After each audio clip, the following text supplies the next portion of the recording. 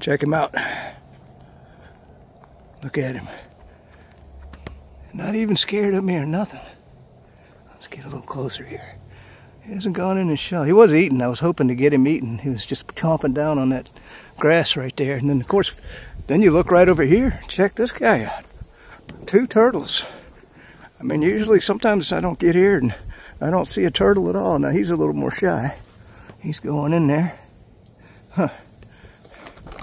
Watching the world burn. Watching the world burn.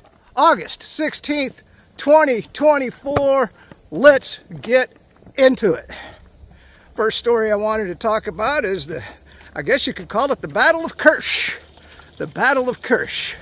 So we're getting more information on that, which is good. There's a lot more evidence coming out that there were entire battalions of NATO troops that were in that formation. And also it was a well-trained NATO led, or NATO, I don't know what you talk about it, but, you know, coordinated, okay? So they were communicating with the Starlink satellites. I mean, that whole thing was a NATO operation from beginning to end, which is insane. That means that NATO just invaded Russia. Watching the world burn, right? We just invaded Russia because there were supposedly U.S. troops there, Polish. I said Romanian, but I think it's just French. So definitely Polish, U.S. I'm British. That's it. That's the 4. So, good Lord. I imagine some body bags are beginning coming back to the United States. But it's a much bigger battle than what we thought. I mean, if you watch my video, my last video, they said 11,000 invaded. That's a hell of a force with a hell of a lot of armor. Holy moly. The thing is, they had no air support. So I don't know what our governments are thinking about. I mean, if you're going to put U.S. troops on the ground without air support, and the Russians have air dominance, you know they're going to die. So our government, the warmongering Democrats, just sacrificed a bunch of U.S. soldiers for no damn reason. Oh my God. Of course, and we do know now that they were going for the nuclear power plant. They didn't make it. Now, what's going on with the battle is right now the Ukrainians are splitting off into small, I guess you could call them attack units, you know, squads of about 4 or 5, maybe taking a Bradley and just venturing out, you know, going as far as they can, taking a TikTok video in a little town and then trying to get back without getting killed. And of course the Russians, they said they're just hunting them down and killing them. Like I said, let's just take no prisoners here because they consider them terrorists. And I don't know how many civilians they've killed. And from what I understand, I mean, the Russians are infuriated. I suppose it was execution style. But I did have a good video I want to show you. This is the most badass thing I've ever seen. It's a guy, well, I don't know from the video. It's kind of hard to see, but a drone comes down on top of him to kill him. And from what I understand, now one story was he headbutted the drone.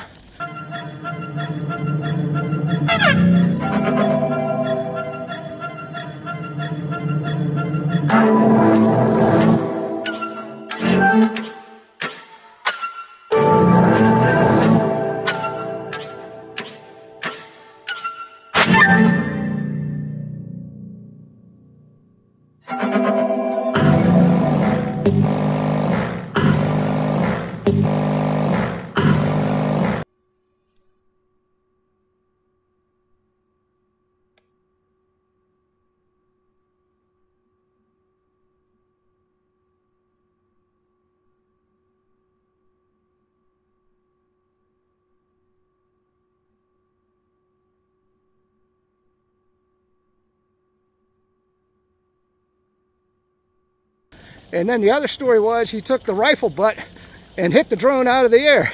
Anyway, it was a massive explosion, but the guy walks away. So I don't think it'll get me an 18 plus on YouTube because the guy walked away. There's no blood in this video. So let's check it out.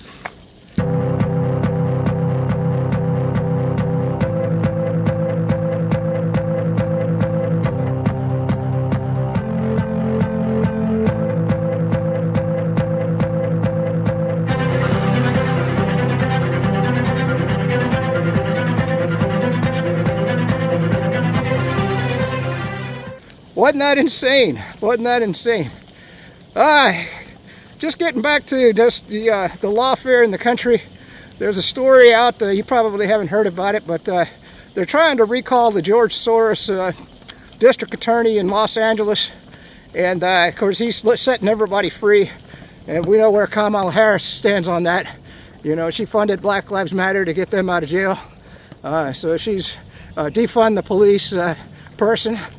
But anyway, so this new attorney who had been endorsed by some Republicans, said he was going to run as an independent because, yeah, as somebody pointed out, in California, you can't run as a Republican. No way, no how, and get elected, especially in Los Angeles. So running as an independent made sense. But then the guy comes out and says, well, Trump is a convicted felon and he can't endorse a convicted felon, and he's only going to endorse Kamala Harris. And so all the Republicans that were backing this guy, they're like, oh, hell no. So now they got two idiots. Well, the one that's being recalled, and then, of course, the new guy, it doesn't sound like he's going to be any better. Man, I feel for the people of California. I don't know what you think about or what you do in California, but you don't make any sense to me. Damn, I feel like I'm making a nature video. Here's the boss dog, and check this out. Another damn turtle. Let's get over here and get him on the video. Holy moly, this is like a nature hike. I've never seen 3 turtles before. Again, I'm kind of scaring them a little bit. Trying not to get too close. Boy, one time I was out with the dog and the dog was walking, and he ignores them now, but when the first time the boss dog saw one of those turtles, he went after him, man. Of course, I had him on a leash, and then, of course, this liberal lunatic woman's walking by, and she goes, you get your dog under control, you torturing that turtle. His dog wasn't anywhere near the damn turtle. He was 3 feet away from the turtle. I just thought it was funny as hell the way he was barking at that turtle. But of course I didn't let it last very long. I got him under control and we got the heck away from there. But that woman going, you gotta get him away from the turtle. Oh my God. Now if a dog was biting on the turtle, that would have been different, right? So anyway, the latest on Gaza is nothing's changed. Iran is continuing to prepare for their attack. I know that the Russians are still setting up those GPS jamming electronic warfare equipment.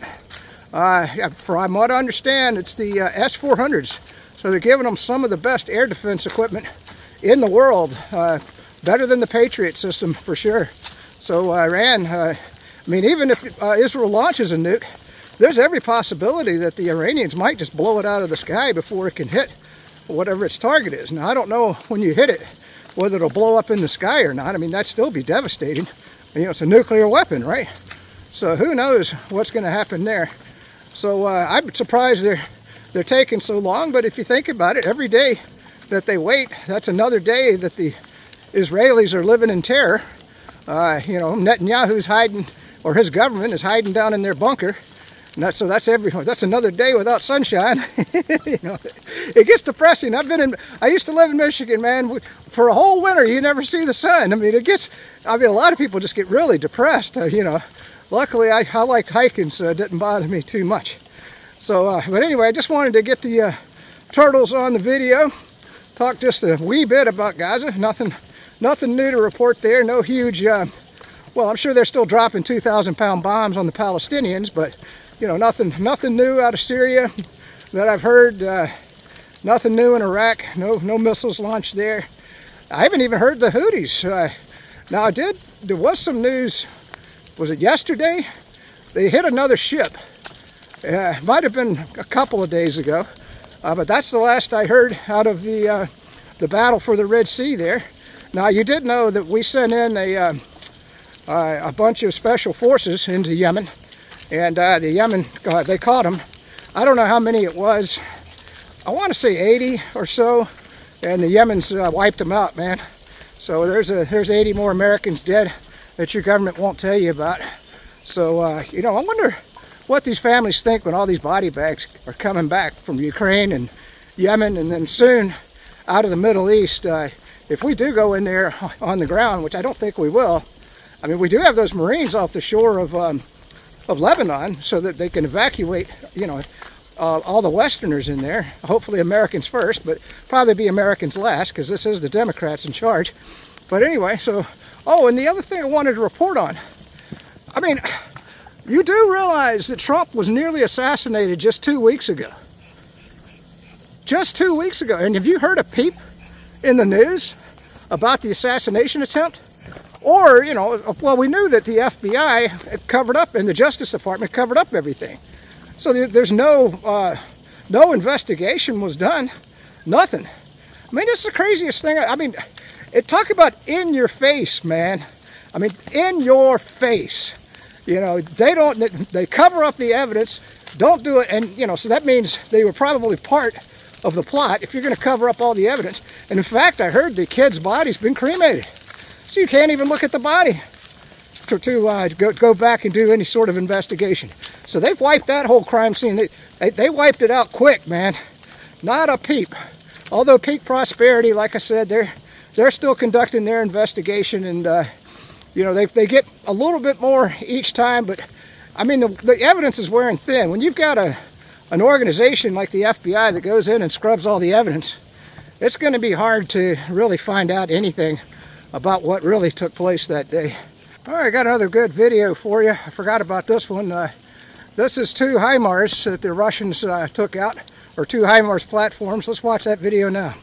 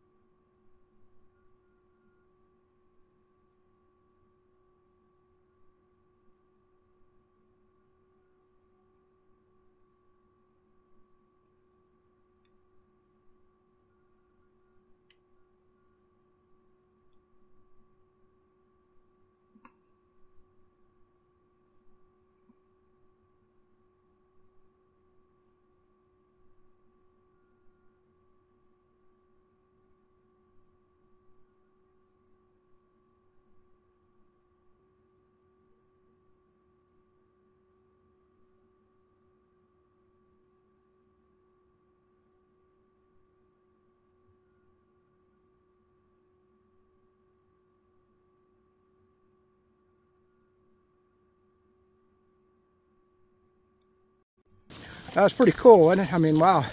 I mean, not that I want to see American equipment destroyed, but I mean, you know, it's, I tell you, I don't know. I think the Russians are on the right side of this one. I mean, if we were being invaded by Russia, I'd be happy when we blew up their HIMARS, right? Anyway, that's just my opinion. The other one was, what is it, Burkina Faso? That's the guy, forget what country, I'll put it in the video, that he leads over in Africa. He just told the World Bank, or the IMF, the United States and all Western countries to go F themselves. Said that they don't want any money from the United States or anything like that. So and that was an interesting piece of news. The other one was and I'm not sure I can put the video up because it's got music in it. But the Taliban just did a parade with all of that $85 billion in military equipment that the Democrats left behind in Afghanistan. So they were at the Bagram Air Force Base doing a huge parade of all of our captured equipment that the Democrats gave to them. درنو لیدونکو او د ملي رادیو اوریدونکو دا د امریکایي اشغال د هیواد د ازادۍ او فتحې په دې مراسمو کې د اسلامي امارت هوایي ځواکونه هم پوځي نمایشات ترسره کوي او د زمیني ځواکونو ملاتړ کوي. هوایي ځواکونه په اوسني عصر کې د یو هیواد د دفاع له اساسي عناصرو ګڼل کېږي. اسلامي امارت د هوایي ځواک تقویې ترمیم او پراختیا ته کلک تعهد لري او په تېرو 3 کلونو کې یې ګڼ شمېر څرخه کې او الوتکې ترمیم او د پرواز وړ ګرځولې دي.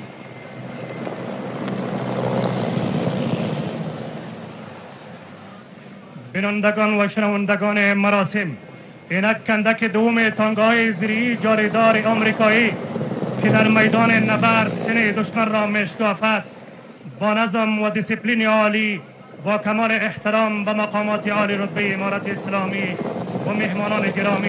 So that was interesting. I love that in-your-face stuff, huh? So that was all over X. A couple more pieces of news for you. A little warmer today than I thought it was going to be. I don't know if you're following the news, but Kamala Harris, well, she said that she would stop taxing tips, just the same as Trump copied him on that, because it's such a popular, I think, plan. But don't believe her, man. She could do it right now. She's supposedly in charge of the government, isn't she? She's the Democrat nominee. I mean, all she's got to do is just tell Joe Biden, say, hey, Joe, let's go ahead and get that tax off of the tips so we can do it now and one-up Trump, right? If they were going to do it, you know that they're lying. They're lying. Since she gets in office, they're not going to... Democrats have never gotten rid of a tax that I can ever recall in my lifetime. Democrats love tax. You know, they love giving their money to the government. That's what a Democrat is. I don't know why they want to give all their money to the government, but that's who they are, right? So anyway, she ain't going to lift that damn tax. But the other thing I wanted to talk about was she's proposed price controls. Okay, price controls are not a good idea. I'll give you a couple of examples. You know, let's say you do freeze the cost of milk, and the dairy producers can't produce it for you know, that the price is fixed at. Well, guess what the dairy farmers are going to do? They're going to shut down their dairy farms because they're not profitable. So now you got a shortage of milk in addition to the price control. So the price control didn't do no damn good. Another good example was New York.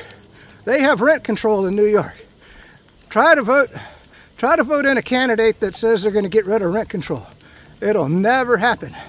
But what happens is, because they have rent control, if a builder comes in and he wants to build some housing and make some money, and he's got too much, because I think last I heard it was only, you could get away with just 10% in the rent control category, and then the taxpayers subsidize that in New York. But anyway, it doesn't matter. They're not going to build housing if they can't charge a fair amount to get their money back from doing the construction. So now you got a housing shortage. Do you see how this works? I mean, this is just common sense, but a Democrat has no damn common sense. That's what you're up against. These people have no freaking common sense. Yeah, you can put a price control. Well, let's say you price control gas. Okay, so the refineries, they say, well, you know, we're not making any money on gas. What's the point? So then, you know, they're not going to make any gas. What the hell, man? How can this be just so obvious to me and it's not obvious to a Democrat? Riddle me that, Batman. All right, so I wanted to tell you how you can make a difference. So here in Florida, you know, I told you I was sending an email to the governor about the illegal aliens, and you know what we need to copy Louisiana and Virginia. If you live in a Republican state, I hope you're doing the same. Send an email to your governor, or better yet, write a letter. Good Lord, the old-fashioned way, huh? Put it in the snail mail. I think that probably means more to them than just an email. But anyway, but here in Florida, they said that they're not going to allow illegal aliens to get driver's licenses. So that's a step in the right direction. But you know, one of the things I've been thinking about with the illegal aliens, oh, by the way, there was a huge incident in, I want to say New Mexico, and I can't remember the nationality of the illegal alien, but I don't know, he committed some heinous act. I'll try to get it up in the video when I find it, if I can find it. But there's been a lot of incidents that are going on around the country. But here's something I want to throw out to you, a little food for thought on the illegal alien problem. Now, right now, the Democrats are giving them housing, they're giving them credit cards, they're giving them food stamps, so they're being well taken care of. In fact, they're being pampered because they want those votes. Okay, well, what's going to happen to the illegal aliens after the election in November? I mean, even the Democrats can't sit there and keep paying for 30 or 40 million illegal aliens to ride the government dole. Sorry, a little bit of phone problem there, or a camera problem. But anyway, so let's say they do take that funding away from the illegal immigrants. You're going to have looting. You're going to have riots in the streets. It's going to be us versus the illegal aliens. There's going to be gun battles, Roman gun battles, because the resources, they're going to want the same resources that you and I have, because now the government is taking away that funding that was putting up in housing, because now they're homeless just like you and me. Now they don't have no money just like you and me. So you want to think that we're not going to have chaos throughout the United States? This is what Democrats want. This is what Democrats want. They want open borders. They want chaos in the United States. They're Marxists. Okay? They want power. They want to take over and take over the government.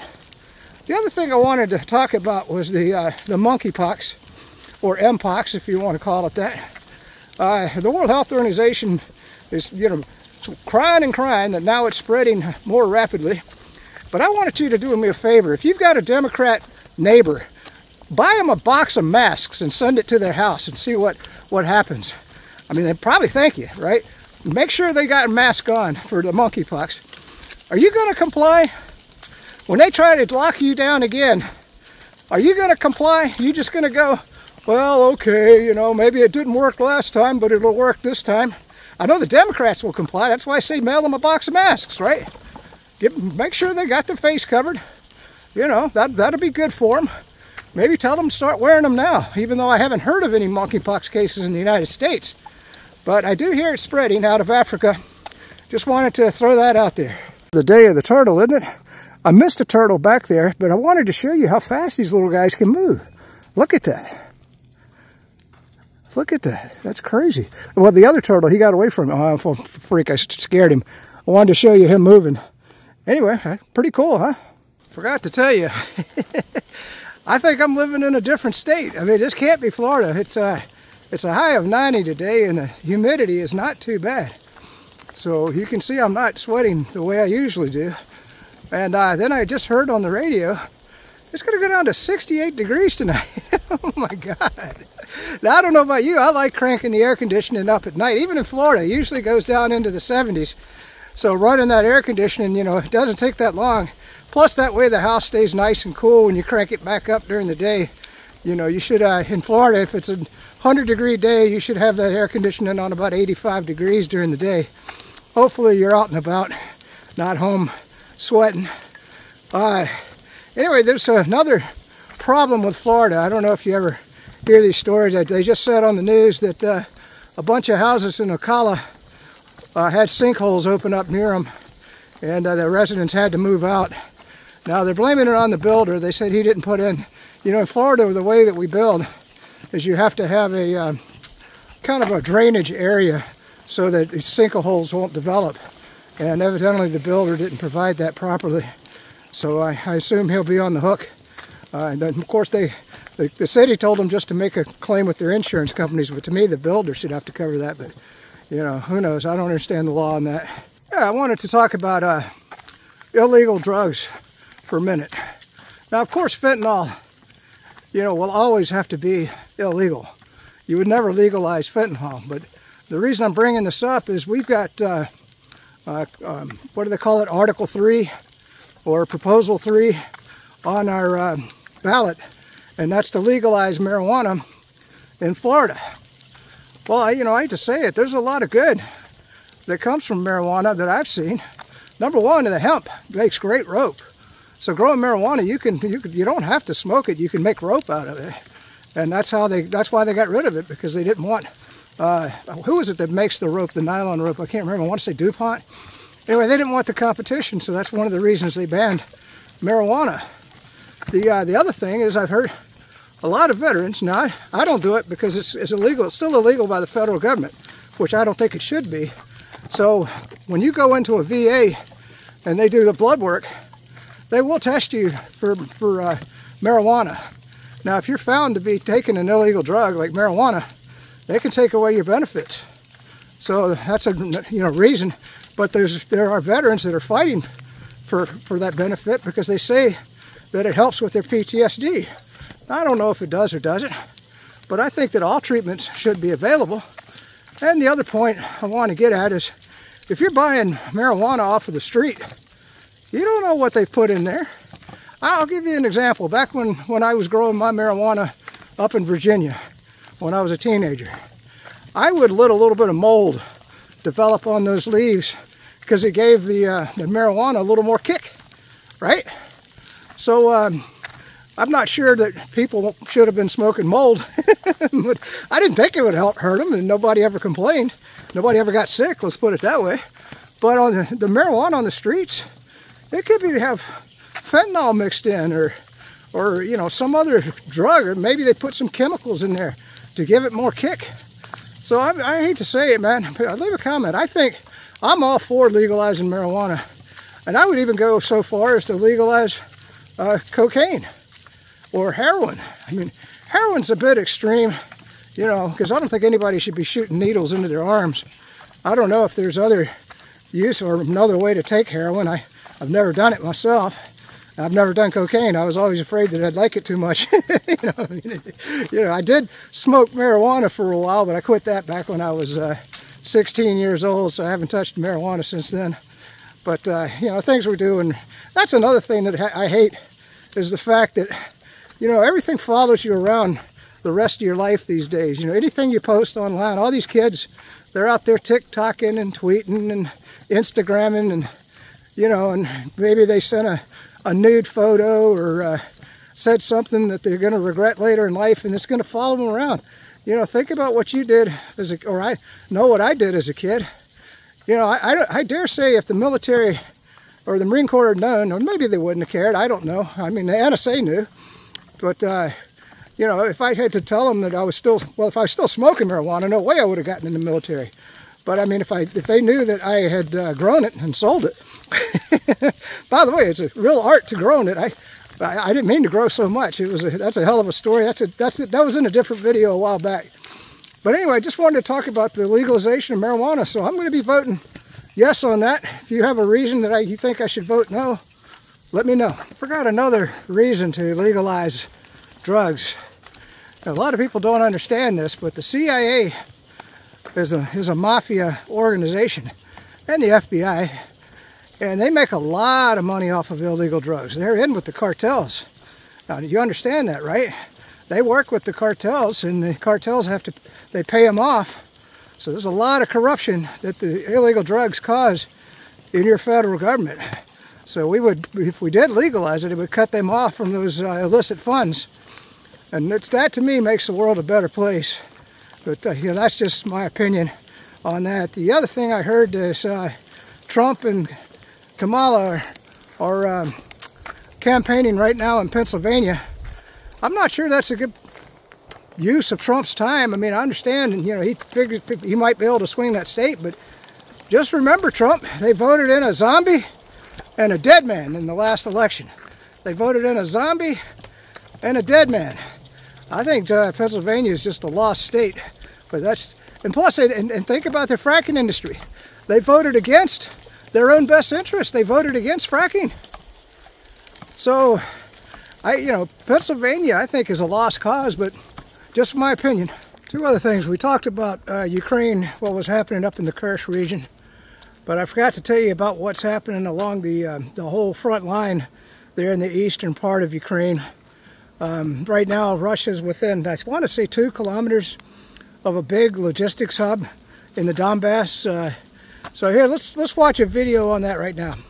Now let's move to the Pokrovsk direction, where the Russians continued their offensive operation. And during the previous 24 hours, we got additional updates from this foothold. The Russians established complete control over Novotoretsk, at least according to different, let's say, military experts and different military mappers. Furthermore, according to the sources, the Russians managed to improve their positions inside of Grodovka, and the Russians control around 10% of the city already. Furthermore, now we see that the Russians are moving to the western part of Grodovka from the southeast, and most likely the Russians will begin offensive from the northeast, from Novotoretsk, trying to attack the city from two directions and to force the Ukrainians to fall back completely. Furthermore, the Russians captured Mikhailovka, the Russians captured Orlovka, the Russians are about to finish the clearing of Zhuravka. So significant progress. The Russians managed to cut the death road. If you remember, during the just August, the Ukrainians lost dozens of vehicles along this line, and after this territory was secured by the Russians, they captured this area without almost any resistance from the Ukrainian side. Now the Russians are moving their drone control further to the west and to the south, and now we have another death road, and we are talking about the road M30. In this video, we start receiving first vehicles that were destroyed as a result of Sudoplatov strike. The Ukrainians can't show any resistance. In Galitsivka, another vehicle was destroyed by the same squad. So we're not even talking right now about the death road. Now, according to the Russian experience and the number of losses they deal to the Ukrainians, we're talking about death areas. And this is something like this. Too many vehicles were destroyed. I'm not sure how the Ukrainians are going to replace them. But as for the replacements, the Western countries have already announced about additional military package that Ukrainians are going to receive. So that video tells you what's going on a lot better than I could. So I just wanted to show you that. And the last topic I wanted on this video is, let's hit the election just one more time. You know, I put in the last video, I didn't really get the piece of news to add in my commentary on it, but the Democrats have already given 11 million illegal immigrants citizenship. That means they're legal votes as far as, you know, the states go. There's no way to stop them, and I bet most of them are in the swing states. I just don't see, with the way they've set this up, that the Republicans can win anything in this election. I'm just saying, at least not on the federal level. And then you also got, you know, all the illegal immigrants that are going to be voting in all the Democrat towns. I don't know. I don't see how you overcome 30 million votes. Think about it. Some states, 10,000 decided the last election. 30 million illegal immigrants voting because the Democrats got them in there. Just saying. Peace out. Stay free. So on the way back, we got another turtle here. Man, this is like a turtle day, isn't it? Let's get a little closer to him. There he is. It's kind of hiding on us. Wow. Crazy. Anyway, quick story for you. A little bit about who Tim Walsh is. He took a grandmother that ran a coffee shop back during COVID when they had the lockdowns. And she's got 17 grandkids with an 18th one on the way. And in a day of protest, she served a cup of coffee to a customer. So they came, handcuffed her, arrested her, bankrupted her, charged her with 2 criminal counts, I think 8 misdemeanors, and threw her in jail for 90 days. So that's who Tim Walsh is. That's who your Democrat, and he had a lot of people saying that he's completely destroyed Minnesota. I don't know why anybody would want to live in Minnesota underneath a Democrat, but that's the way it is there. All right, I just wanted to add that to the video.